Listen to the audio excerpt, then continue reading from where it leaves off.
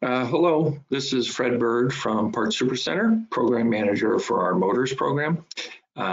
Welcome, thanks for joining our webinar discussing vertical pump motors, what's unique about them, what to know, how to talk intelligently to customers and end users, what is unique about vertical motors that you have in your facility that you may not be aware of. So we're going to wait another minute for a few more attendees to join. So we'll be right back to you in about a minute. Thanks for joining.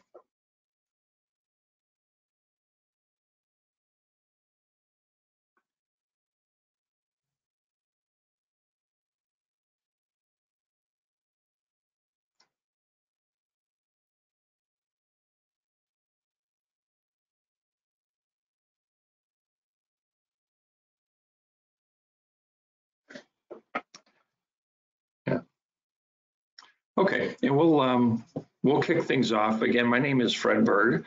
I work for the Rexel Parts Supercenter, and I've been a program manager for 4 years for our motors program. Prior to that, I had 28 years of experience with the GE Motors business. And really my thought of putting this webinar on was based out of, let's say, apprehension I had in my prior job with GE Motors. I was in OEM sales, very specific, mostly to horizontal frame, either NEMA size or larger motors. And when I came across opportunities for pump motors, either in the true verticals, either in the replacement or with some OEM applications, I was always apprehensive because it's a specialty product that there's only a few manufacturers that make a true vertical. And there's really some design specifics for the pump applications. So I thought this would be a good time for everybody to learn what those specifics are, so you don't have the apprehension to sell into this marketplace or to assist customers that have this product. The number one application of NEMA frame AC motors is on pumps, pumping water, pumping other fluids. So it's a great product to know and application to know. And again, there's only a handful of motor OEMs that build a true vertical motor. So I'd like to get started with a little bit of background. The GE Wolong product, built out of Monterrey, Mexico. GE sold their industrial NEMA frame motor business to the Wolong Group back in 2019. So all the production has been, prior to that, had been consolidated into Monterrey, Mexico. And the vertical motors is specifically built in San Jose, California, Owensboro, Kentucky. All the design records and manufacturability and parts manufacturability, that all resides in the GE Wolong Monterrey facility. So I'd like to introduce, we'll have two panelists with us today. The first, Esteban Nangullasmu, and he's an application engineer who works out of the GE Wolong facility in Monterrey, Mexico. He's been there 12 years, various roles: manufacturing engineering, test engineering, field application engineering. And his last role was the engineering technical leader. So he's going to be leading the presentation. We're going to keep it specific to vertical motors. This is across manufacturers. So we want to keep it useful for whether you have a GE vertical in your facility or another brand. So then joining us a little bit later will be Loney Hebert. And Loney joined GE the same year I did, back in 1988, with the motors business. He has over 46 years of experience, everything from owning his own rewind service shop to field application engineering with the GE Motors business, distributor, OEM sales, and a training role. So with that, I'd like to turn it over to Esteban to lead the presentation. Thank you. Okay, thank you, Fred. We'll talk about today about vertical pump motors, as mentioned by Fred. We would like just to differentiate these from horizontal motors mounted in vertical position, because the construction is different and the specifics of those are different as well. So we'll go through the details of the vertical motors. We'll talk a little bit about the horizontal motors and what is required for specifying one or the other. So we'll start with where the vertical motors are used. The vertical pump motors were initially being used for water treatment and irrigation, but nowadays it's being used all over the place, all over the countries for in many industries, industrial facilities, for every single industry where we have some some need of moving water or any other liquid from one place to the other. In the picture shown right now in the screen, you can see some of our power motors installed in the field. You'll see here 500 frame WP2 machines. You will have TFC machines on the outside, and you might have also hollow shaft WP1 motors in the inside. Here is just showing the specifics of a pump shaft extension in one of our hollow shaft motors. So just the construction between the verticals and the horizontal machine is different. So we will allow you to present just some of the main difference between those. Here we decided to put a quick table showing the things that are in common or that you need to ask when you're specifying or you're trying to understand what is a vertical and a horizontal machine. As you see, we have in common many stuff. I mean, at least 6, 7 points. But there are some other specifics on the bottom that are really for vertical motors only. So we'll go in detail through those. I will talk just quickly about the ones that are in common so we understand what those are. So about the application load curve, that is something that would be ideal to have. Most of the time, that is not available, so we can do some assumption depending on the application that the customer has. But having the load curve help us to have making sure that there will be good separation between the load curve and the motor curve.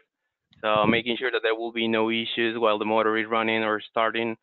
Making sure that if the customer will start the motor at a different voltage, different at the rated one, there will be no issues on torque or on the heating in general of the motor. So having that is good and it will be very beneficial for the design and definition of the motor they need.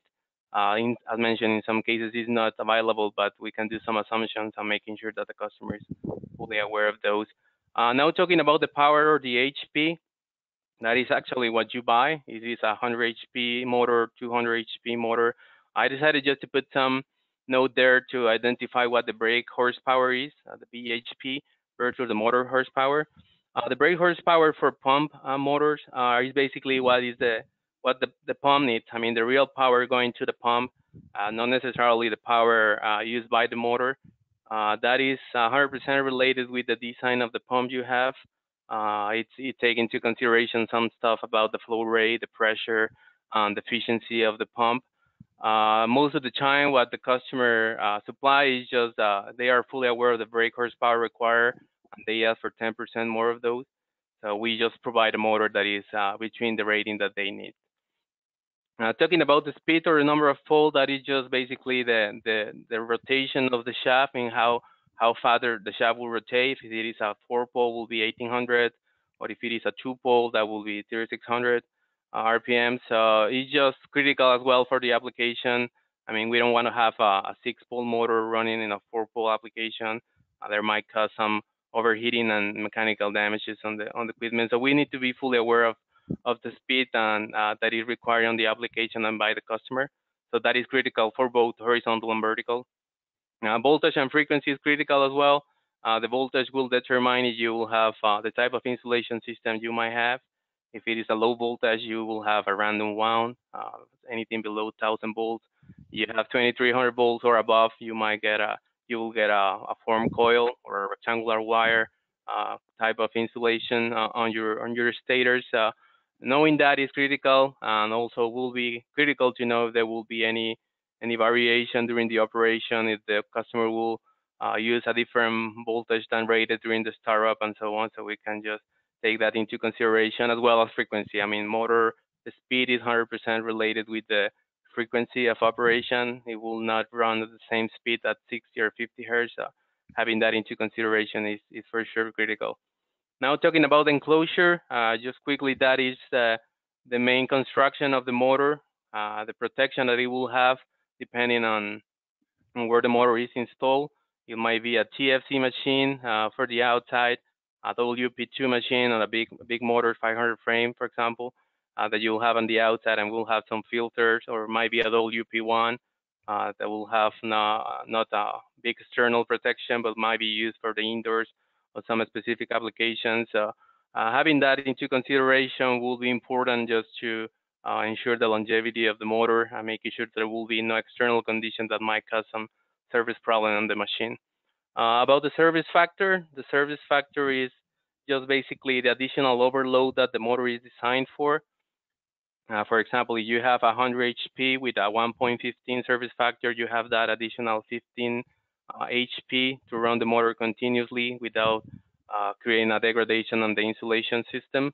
On that point, that it will be critical to know also about the other condition like the ambient and the altitude to make customer aware if they could run at 1.0 or 1.15 or any other service factor depending on the conditions they have, and also might represent or might need to put into consideration the insulation temperature rise that I might be B or F right depending on the condition. Now moving to the really what we'll be discussing today about the vertical motors. We will talk a little bit about the shaft. We have different construction than horizontal. We might have solid or hollow shaft. We'll go in details through this on the next slides. We will need to know the truss of the axial force that will be present in the application. We need to know if it will be up or down or both. The magnitude of that truss in pounds. If it will be momentary or constant. We'll need to know what is the bearing life expected by the customer, the minimum bearing life designation, the P-base dimension. That is, we have different dimensions depending on the customer needs and align with our frame size offering as well. And also about the coupling. That will be critical for hollow shaft machines mainly, but there might be requirements for solid shaft as well. So we'll go in detail on these ones in the following slides. So we will start with what the hollow and solid shaft is. Solid shaft motor is something very similar to what you see in a horizontal machine. So you will have a shaft extension at the bottom.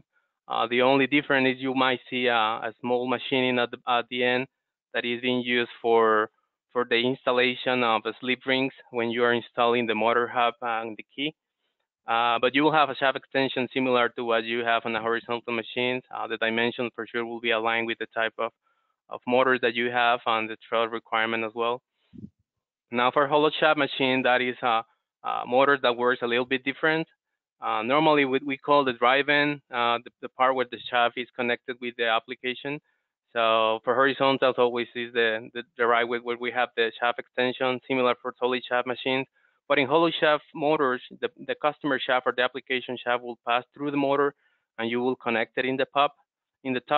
So the shaft goes inside of the motor's hollow shaft and couples at the top of the motor. You will have some arrangement there that you will see in the next slides that will help you to understand how it's connected. So now the drive-in is really the top of the motor, and the coupling is helping us to transmit the torque to the pump. About the truss loads, the truss load, as mentioned, is just the axial force that we will have in the motor. Most of the time, the force and direction of it will dictate the type of truss bearing that we will use, and that will be required to obtain to have an optimum performance and the expected service life of the machine. So in the industry, there are some truss definition that has been standardized. We may have motors where there's little or no external truss that we normally call normal truss. We might have inline application where we have moderate axial and radial up and down truss. Those are specific motors that have a purpose on the operation for moving liquid and viscous liquids on the pipelines. We also have high truss that those have a very high down truss capability, where we need to know the need for from the customer on this, so we can specify based on that the design of the motor and the bearings that might be required. So in general, just the truss rating comes from the truss bearings we use in the upper housing. Normally, this is a configuration that you will see in a high truss machine. You have a guide bearing on the bottom and the high truss on the top. This is an example of a TFC solid shaft machine. And the truss bearings might be angular contact or spherical roller. We'll talk a little bit more on the next slides as well. So we decided to put this nomenclature about the frames because we consider this is useful. I mean, not only for GE product, but you might see this also on some of the other manufacturers. So what we have on the nomenclature is basically the frame size, followed by a letter that normally helps us to identify the shaft and the truss type. That might be hollow shaft high truss if you see a T, a B if it is a solid shaft and high truss, an H if you have a solid shaft normal truss, and an L if you have a solid shaft inline truss. I will show you in the next slides also about, a little bit about the bearing design and what makes it a little bit different. Then we have a P that is giving us reference that this is a vertical motor with a P base. The P base is the base that is in use on the motor to mount with the palm head. It has a female axis here and a female rabbet, and will match with the male rabbet on the palm head. So it will help us to maintain this aligned and concentric. And then at the end, you will see a base diameter that will help you to identify the diameter of this base, depending on the customer need. Talking about the bearing life, the bearing life is a term that is used to specify the average lifespan of a bearing that is following the ABMA preferred method. ABMA is the American Bearing Manufacturers Association. So this is in simple term is just calculating with 90% reliability how many hours a bearing will last under given load and speed. So we decided to put just the formula not for you to memorize.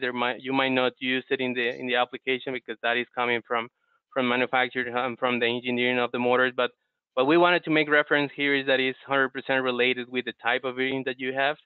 So for example, the bearing dynamic capacity, it is coming for a bearing catalog depending on the type of bearing you're using. The same with the bearing thrust factor. And then from the application, we need to know the force or the thrust applied, plus the weight of the motor that we are using, and for sure the speed that we discussed at the beginning, that it is critical for the definition of the motor. We also decided to put a quick reference about common nameplate designations for bearings. The most common one, the one that are more common are the ABMA nameplate designation, but we might have also the SKF designation. We decided to put this one because it's a question that we got all the time. Just how can you identify that based on the designation that you see on the bearings? This information is giving you the dimensions of the bearing type as well. I mentioned some critical series dimensions and some other modification or feature that it might have. It is really common in our cases that customers ask us to have an additional place showing this information. So we considered it was going to be useful for you on this. This is only used for not only vertical but also horizontal machines. It's good information to have in hand in case needed. Now that we will move to the bearing design or the bearing consideration we have depending on the truss type for vertical motors.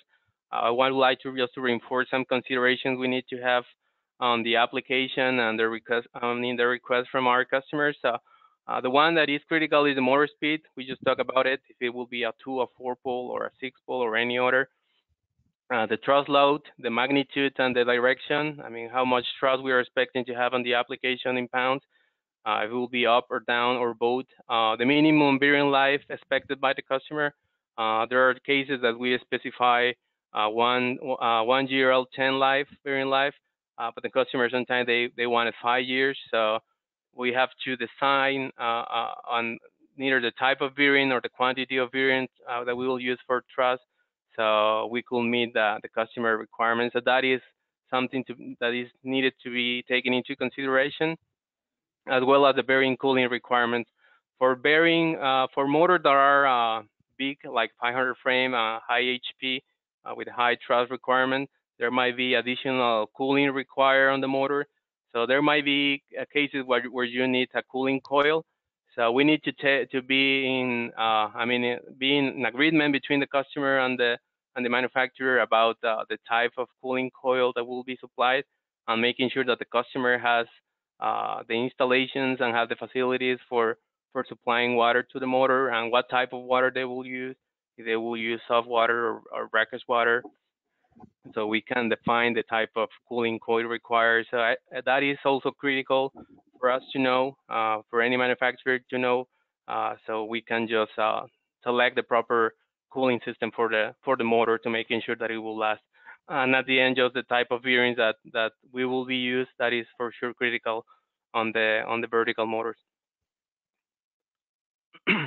So vertical motors might or might not include the axial truss bearing, depending on the truss requirement. So we have this type of motor that are called normal truss. On these motors, there's little or no external truss. These motors are using regular ball bearings on both sides. On the guide bearing and on the top bearing, we will use a ball bearing, a regular one. It will be normally lubricated with grease. We consider that in these applications there are no bearing losses to impact efficiency.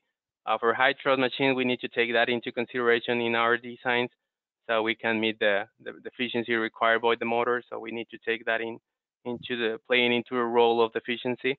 Where these motors are used are basically in applications where you have simple water transfer pumps like a shallow well or ponds, or air conditioning or cooling towers. Now that we'll move to the high thrust, I would like just to say that when we have a motor with a bearing system with thrust provisions, we need to make sure that the bearing is designed to hold that thrust requirement. So the bearing and the bearing system need to be designed to carry three main points that are the rotor weight. I mean, the weight of the rotor that will be supplied with this motor, the dead weight of the rotating pump shaft and the impeller or the impellers. So also about the pump hydraulic truss that you might see in the application. So all that needs to be taken into consideration when designing or selecting the type of bearing that will be used. We also need to know that the bearing needs to withstand some percentage of momentary upthrust. The regular momentary upthrust that is specified is 30%.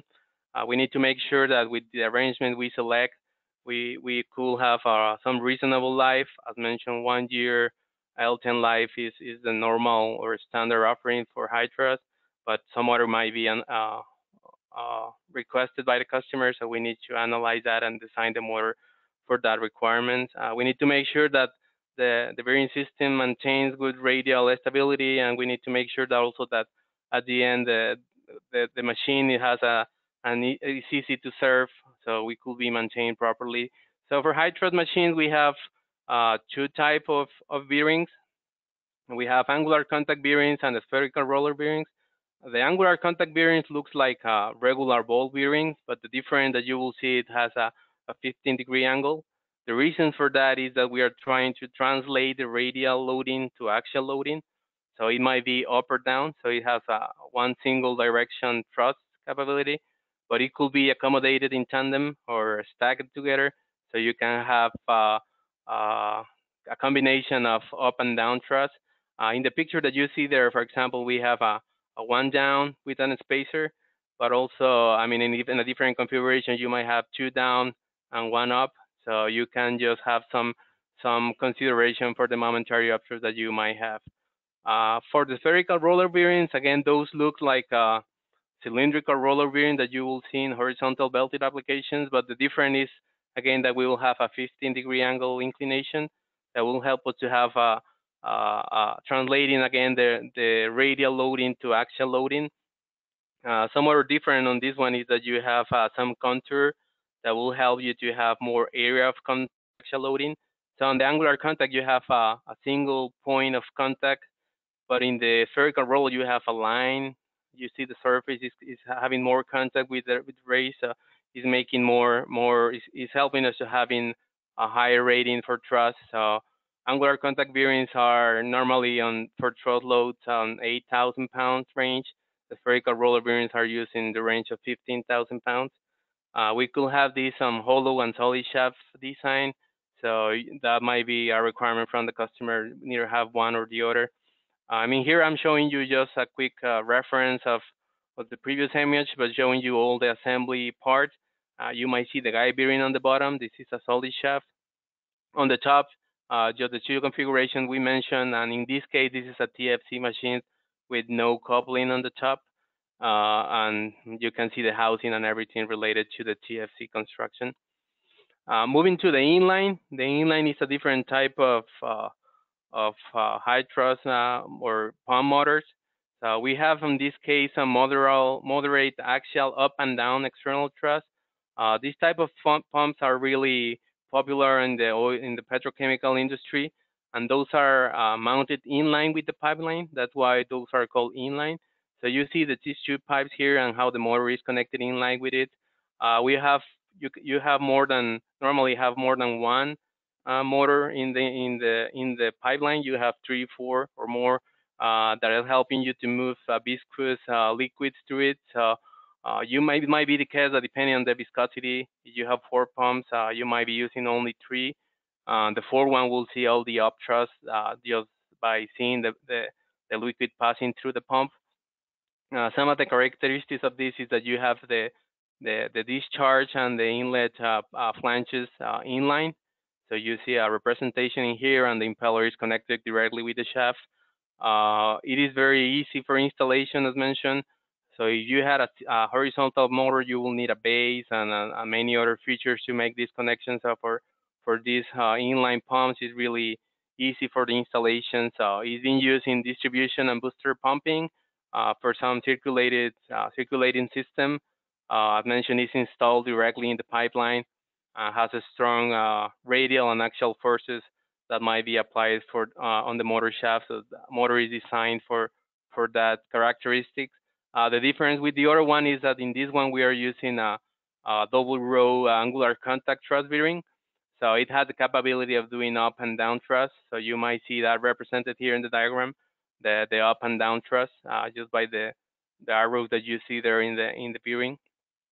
Other type of, here is just another representation of the same motor with this configuration on a TFC machine. Other type of pumps that are also widely used in the industry are sewage pumps. Those are used, but what the name says, for sewage and rainwater. So the main characteristic of this one is that this motor might be subjected to very high axial and radial external thrust shock loading, and that is because there you might see on the pumping of rainwater, you might see, or sewage water, you might see a lot of solids on the water, so you might see that shock during the operation of the machine. You have again a double row angular contact bearing. This is a very specific and very special motor. It has sometimes it has some exotic shaft material, a special shaft diameter, in some cases extra long shaft, which is common requirement from customer. In our case, it's only designed for WP1 construction, and it's having also a 1-year LTM bearing life.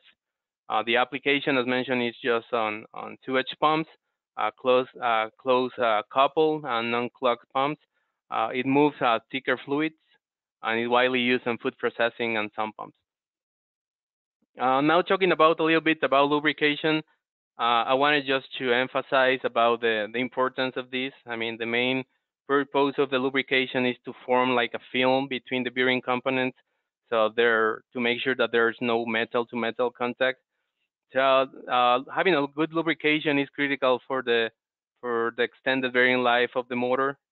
So when we talk about the L10 bearing life, that is taken into consideration ideal conditions, but in reality, you know that all the maintenance and all the care we take on the motor and the bearings will help us to have a longer life on the bearing and motor expected longevity. So 3 of the main principal functions of the lubrication is, 1, to reduce the friction and the wear between parts. It's helping us also to protect against corrosion. So also helping us to seal against any contamination that we may have that might affect the bearing. So we decided to put this on the screen just to show you some of the common ones we use. I mean, that is being used not only for us but also in the industry in general. We have greases for some of the bearings. Mostly on the vertical motors, you might see grease on the guide bearing, so the one on the bottom. The one on the top might require oil lubrication. So in here we're putting the two types that is mainly used for vertical, depending on the type of bearings we have. We always recommend to follow the instruction manual to know how often you need to lubricate and the type of lubrication that you need to use. Additionally, I mean, this is specific for our product, but wanted to make the point that for vertical motors, we understand, I mean, in general, we understand how critical the lubrication is. For horizontal and vertical motors, you will see the lubrication required on the nameplate.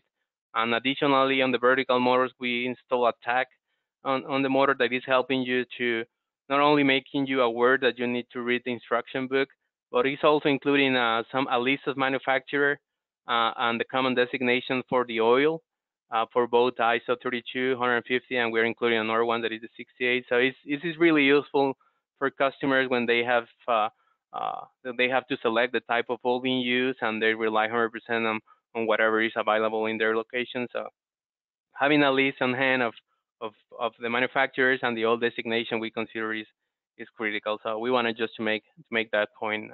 You be aware of that. We'll move now to some specifics about the vertical hollow shaft motors, since we are moving now to the part of what the couplings are. First, I decided just to put in the screen a representation of a 449 WP1 machine. This is how it looks on the outside. You might see here in the bottom the P base and the top cap, and this is just the inlet and outlet air provisions on the motor. On the inside, you will see the main parts of the assembly.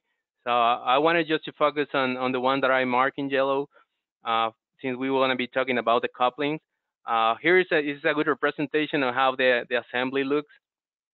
For the truss bearing, normally the bearings are mounted on what we call a lower half coupling. So the lower half coupling is installed on the top of the motor, and you have an standpipe, and normally you have an oil chamber here that is helping you with the lubrication.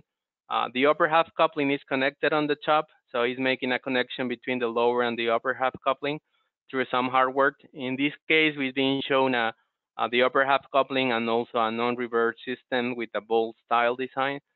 You can see here the representation of the truss bearing as well. In this case, it's a spherical roller. On the bottom, you have the P base, that is just the base that we have been talking about. And you might or not be required to have a stabilizer bushing to help you to maintain a straight assembly and help you with the whip on the operation of the motors. This is another good picture of how a hollow shaft application looks like. On the left side, you see a motor that is installed already on the pump. On the right side, you see the pump head and the application shaft. So this application shaft is being used to connect at the top of the motor to connect the rotor shaft with the application shaft, where you have all the impellers or other systems you might have here on the pump. So this shaft has a threaded portion at the top where you make a connection with this top coupling. You will have a nut connecting this at the top, and you will have some other bolts to secure that in position. So this dimension from the top of the coupling to the base is normally what we call the CD dimensions. I will show you some other reference in the next slide, but we wanted just to put this in front of you so you can have this a clear image of how it looks. The pump shaft, as mentioned, goes right through the motor, so that's why we need to have a hollow shaft design. And the P base of the motor need to match with the pump head dimension. So the diameter of this base need to match with this one. So it will be specified by customer, and we can just supply based on that. Might be 12, 16, 20, 24, or any other, depending on the frame designation and the offering for that one. We'll move to the type of couplings that we have for vertical hollow shaft machines. The coupling, as mentioned, the main function of this is to transmit the torque to the pump. So we have three different type of couplings. The first one, that is, we couldn't say the cheapest one or the easiest one, is the self-release coupling. It has two main characteristics. That is not able to carry up thrust, and is providing some we can call reverse rotation protection, but it's mainly just the fact that this coupling is connecting, this type of coupling is connecting the lower half coupling and the upper half coupling through these drive pins. When there is a fault condition at the motor, or there is any phase reversal on the application, what it will do is that the shaft will start to unscrew. So it will the pins will start to unscrew. So we will release the shaft from the coupling. So that will avoid the motor or the rotor to rotate in a non-desired rotation. So the thing on this one is that in most of the cases, the customers call for 30% momentary upthrust. So that means that the coupling must be coupled to the rotor shaft. So in that case, we cannot use this type of coupling. So there might be an issue when these drive pins pass the coupling, because someone will need to come and remove the top cover and redo the assembly of this one. So normally this self-release coupling is used on a small when you have a small column of water, we can say 10 to 14 feet deep well applications. This is our representation of how it looks. You can see the drive pin connected with the lower half coupling shown in pink there, and the top coupling shown in yellow, and how it is connected with the application shaft. So it will start to unscrew and will release this portion of the assembly. Of course, if after this is removed, someone needs to come and redo the assembly. So there's some rework required on this one. So other type of coupling is the bolted coupling. It's similar to the self-release, but instead of having drive pins, it's using cap screws. It has the capability of carrying up thrust that we don't have in the previous one, but it has no reverse rotation since it is just connected with the rotor shaft. Again, our representation of this is shown here in the screen, showing the main components of the assembly. The non-reverse coupling is being used when you have the need of having reverse rotation protection, and you have the need of carrying up thrust. This is one of the most popular or the most common type of coupling we got requests from in the industry, and also this could be used in a solid shaft machine if required. If by any means the customer needs to have a reverse protection on a solid shaft, it could be installed as well. Again, this is having a two-part couplings, a top coupling connected with the lower half coupling through bolts, but additionally you will have a ratchet plate that might be for bolts or pin style design. We have those two available right now for some of our products. Most of our offering is right now in the bolt design, mainly on the 320 to 449 frame, and we are migrating that to the 500 frame. The pin style is still being used in the small offering, 280 to 210, 210 to 280 frame, but we are transitioning to the bolt design as well because of the new design that has been released for these products. This ratchet device and this combination of bolt carrier or pin carrier will help us to avoid rotation when the motor is in a different is rotating in a different condition than what we wanted. So what you can see in the screen right now, I mean, if the motor is rotating counterclockwise, the bolts will go in and out. If it is doing in a reverse rotation or in a clockwise rotation, it will get stuck in this slot. So I will show you some other reference about this non-reverse coupling, because it's important for you to know how it works. This is an example of how a pin style looks like. This is an example for a small motor, 280. So you can see here the pin carrier, that is this device showing the screen. We have the pins and a set of springs inside that is maintaining plate with this retaining plate. And then we have the ratchet plate, which is mounted on the top of the end shield on the top of the motor. So as it is rotating in counterclockwise, you will see the pin going up and down, up and down, up and down. So when it is on a reverse rotation, it will get stuck in this step. So that is how it works. So when you first start the motor, you will hear the click, click, click, click on the application or motor running, and then when it as it accelerates, the centrifugal force will make it maintain lift. Also, here are showing the main components of the assembly. We have hardware to connect the top coupling with the lower half coupling, hardware to maintain the ratchet plate to the end shield, some other hardware to maintain the in position, the retaining plate, and the to secure the assembly of these two parts, the pin and the spring, and a gift key that for sure is critical on the hollow shaft machines to connect the coupling with the application shaft. Here's an example of a bolt style design. On this one, as mentioned, in difference to the pin style, instead of going up and down, is moving. Instead of going up and down, is moving in and out when depending on the centrifugal force of this. So we have two main components. That is the bolt carrier and the coupling. The coupling again is connecting the top coupling with the lower half coupling, so we can have a connection with the rotor and the motor. The gift key to connect this assembly with the application shaft, and the bolt carrier holding the steel bolts and the other component required for the non-reverse protection. The ratchet plate again is mounted on the top of the motor, normally on the end shield, so that is in position all the time. Some application picture that we consider will be useful for you. In here in the screen is shown just the pump head. You can see this male rabbet that it should match with the P-base. This hole that should match with the P-base as well. Neither the P-base or this one are threaded, so you just put a bolt here to connect these two pieces, and you have the application shaft connecting with the impeller. This is how the motor looks when it is installed on the field. You can see the motor and the application shaft. This is how it looks when it is connected on the top.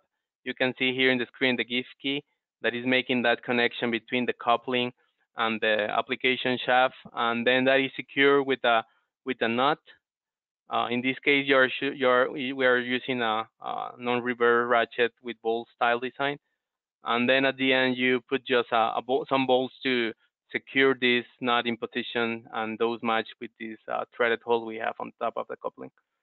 Some critical dimensions that you need to be aware of for both the couplings and the motors are shown in the screen. We'll start with the coupling. The two main critical dimensions that you need to be taken into consideration when you specify or you are trying to understand what you have in the field is the BX dimension, that is the diameter of the bore in the top drive coupling for the hollow shaft motors. It should be aligned with the application shaft that you have in the field. So this is a requirement from our customers depending on what they have installed or what they're going to be using.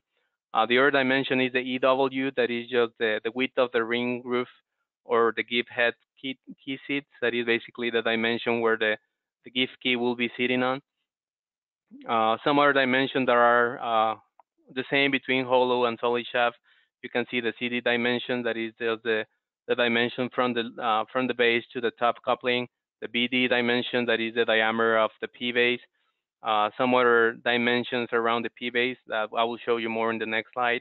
I want you to make you also reference about the solid shaft motors, the dimensions about the shaft, and this machining that I was telling you about that is being used for the installation of split rings that are useful for the mounting of the motor hub when you are coupling this with the pump.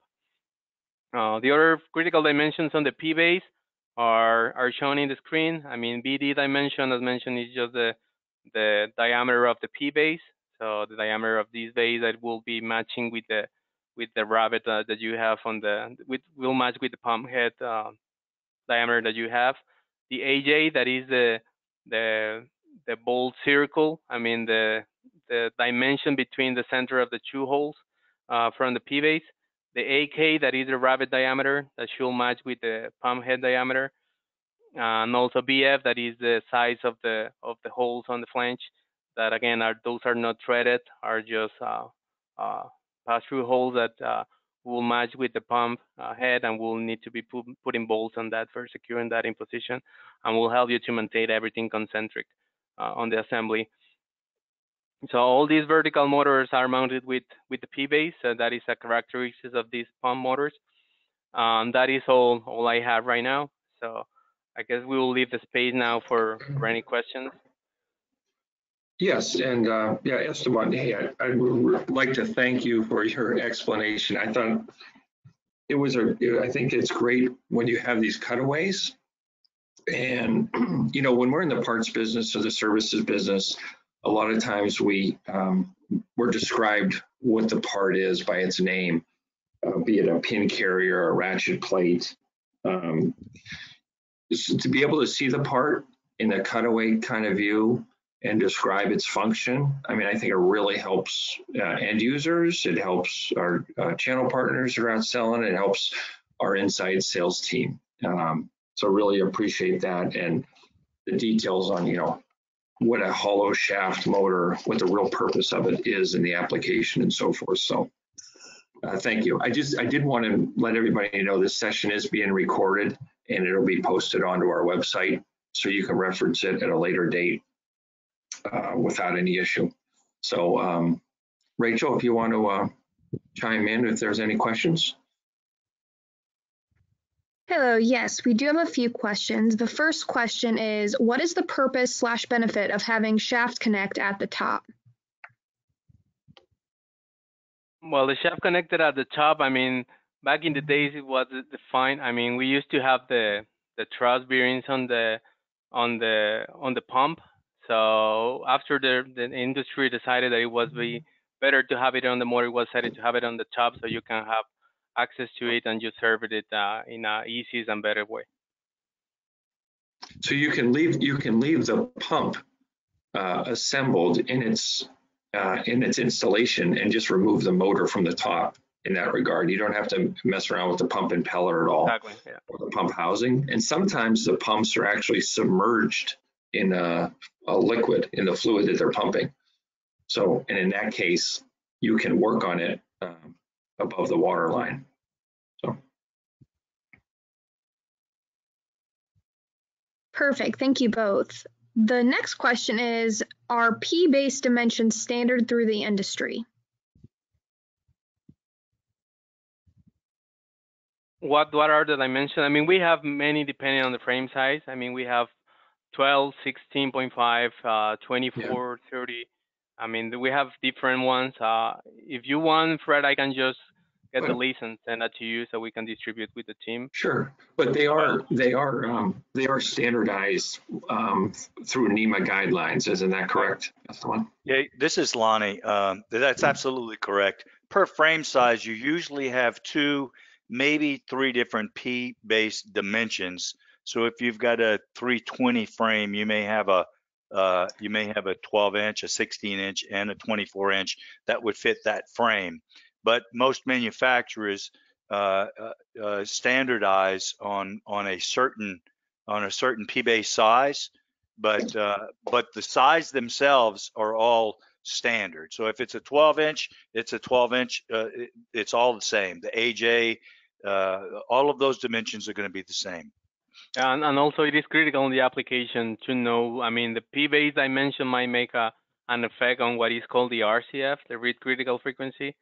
So that is also aligned with the customer requirement. We might have, as Loney mentioned, we might have three offerings for the same frame size, but having the different dimension of it might make an effect on the resonance of the system.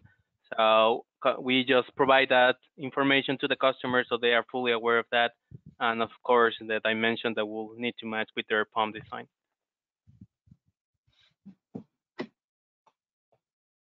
Perfect, thank you guys. The next question is, when a vertical motor with a non-reverse ratchet is serviced in a shop, is it recommended practice to replace the pins and springs? I'll take that. In my experience, it's a mechanical device, so it really just depends on the wear of the springs. In most cases, the balls do not wear, but the springs might. Now, if you have a pin, the springs are used in a pin configuration. The balls don't actually have the springs, they just work off of the centrifugal force. So I would say in most cases, if you do have the pin devices, that the springs would more than likely be the part that would wear out. But it would be a visible sign that you could see that it's rusted. There's something that's keeping it from its action because it works off a centrifugal force. So it would be visible if you would need to replace it. Perfect. Yeah, as Thank you. Loney mentioned, you need to be checked periodically. I mean, when you're doing maintenance, you review the conditions so we can make sure that the functionality of the system is still working. There's no corrosion or anything. Perfect. Thank you. The next question is, does GEIM still offer wound rotor vertical motors, which were sold into many wastewater plants over the years? I think the answer to that is no.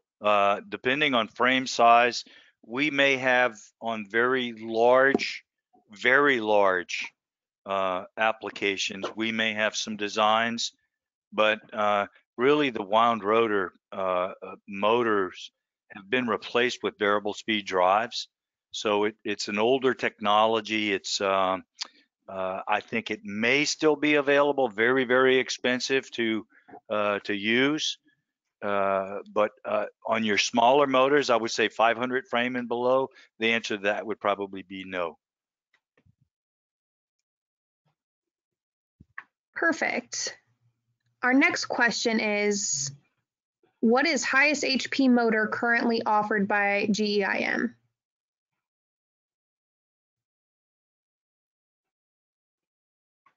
I'm going to say that with the increase of the medium voltage that we've done just within the last year or so, we probably go up to about 1,750 horsepower in our Monterey facility. And you can see on the screen now some of the other facilities that Wolong actually owns. You know, you're into the 50, 60,000 horsepower range.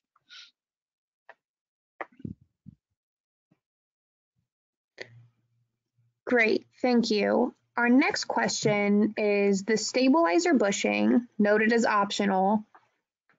What is the function of this part and what kind of issues does it prevent by having it in place?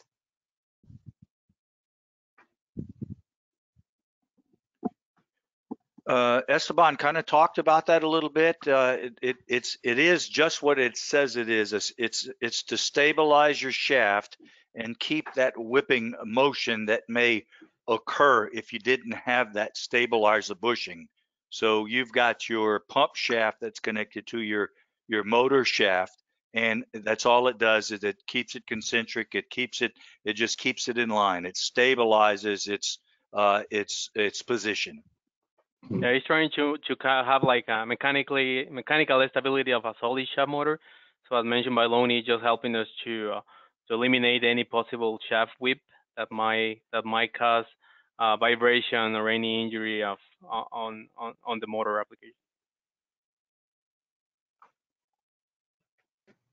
Perfect, thank you guys. The final question that we have is, vertical motors seem like they have many special bearing configurations. Any recommendation on insulated bearings? Any history of bearing issues specific to vertical motors running on VFDs?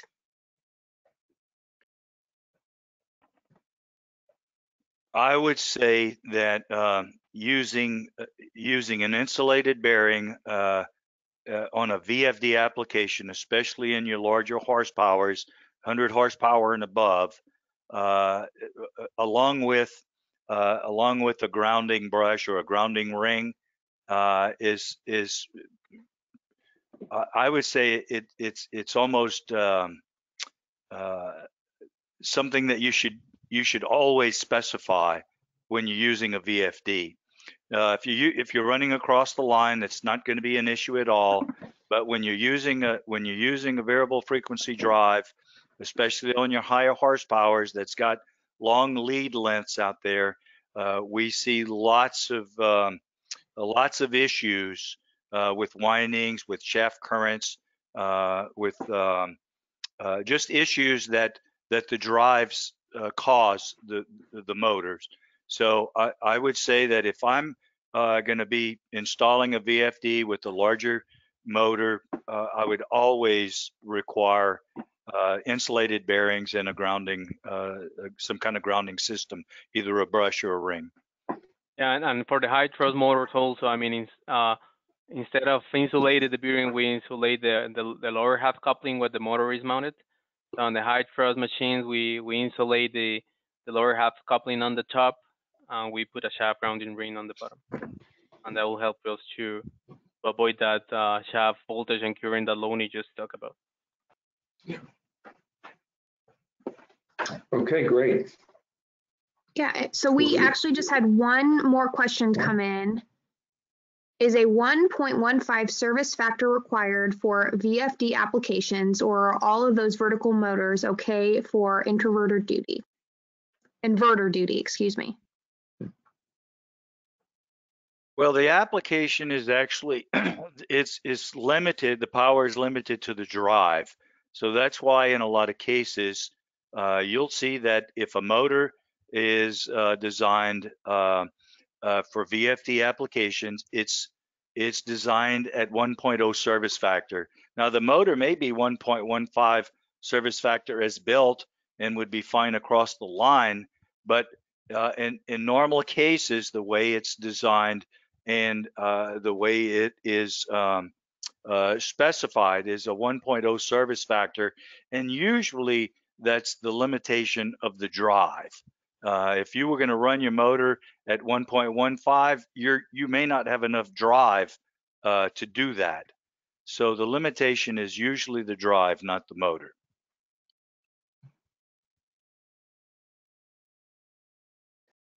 Perfect. Thanks to all of you who are answering those questions for us. I think that concludes the webinar. I put the link for our upcoming webinar in the chat if anybody is interested in signing up. One of our team members will be hosting that on VaporTrans. So if you guys have any additional questions, feel free to put it in the chat before we end the webinar, or send us an email at sales@pscparts.com, and we can probably help you out and get that question answered, as well as getting any type of quote that you might need for your parts. Fred, did you have any words before we ended the webinar? Yeah, I would just like to thank Loney and Esteban for joining, presenting, and giving us all an education. Like I said in the announcement of this webinar, sometimes you're presented with an opportunity for vertical motors, and it's kind of a panic because there's specialty things about them, and you might not be familiar with it. So to learn it when you're not in a panic mode situation is always helpful. So I appreciate them joining and educating us all. So, thank you. Thanks, Fred. And everybody, if you could expect an email coming from us soon, probably by the end of this week, with the Q&A section of this webinar, as well as a recording that you can share with your team members. Thanks, everyone. All right. Thank you.